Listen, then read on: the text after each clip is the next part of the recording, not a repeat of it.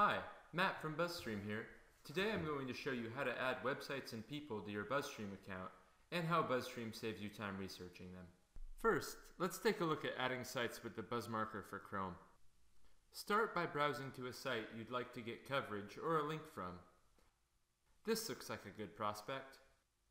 Next, buzzmark it by clicking the buzz marker icon in the Chrome toolbar. Now BuzzStream has gone ahead and found contact information, social handles, and the article's author.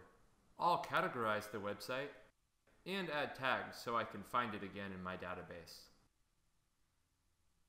Then I'll hit Save to BuzzStream, and this site and its author will be added to my BuzzStream database.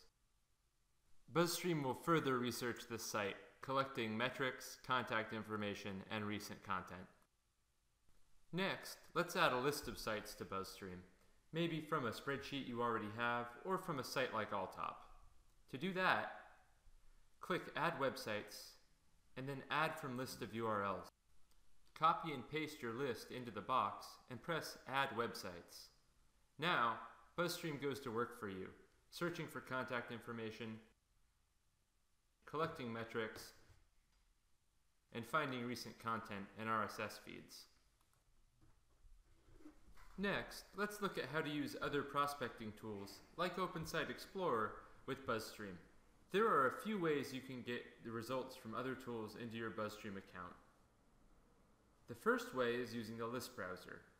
Navigate to your prospecting tool, right-click, and select Create a Prospecting List from the buzzmarker dropdown. Now you can delete sites you know won't work for your campaign and hit Start Prospecting. Now, if you find a good opportunity, you can categorize it, add tags, and save it to your BuzzStream account. And if it's not a great opportunity, just hit Next, and the buzz marker takes you to the next site in your list. You can also import the full results set from prospecting tools. Simply export a CSV from the tool, select the Import from Existing File option, and pick your tool.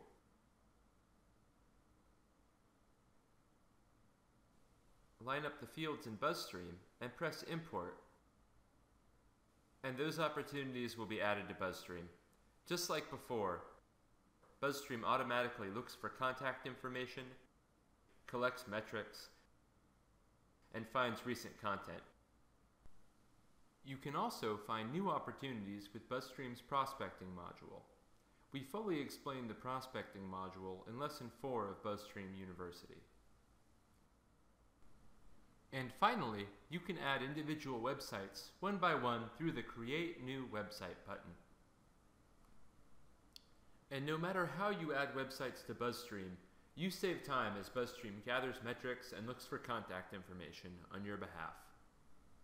And that's how you add websites and people to your BuzzStream account. You can find more resources and tutorials at buzzstream.com/university, or you can email us anytime for help at support@buzzstream.com. Thanks!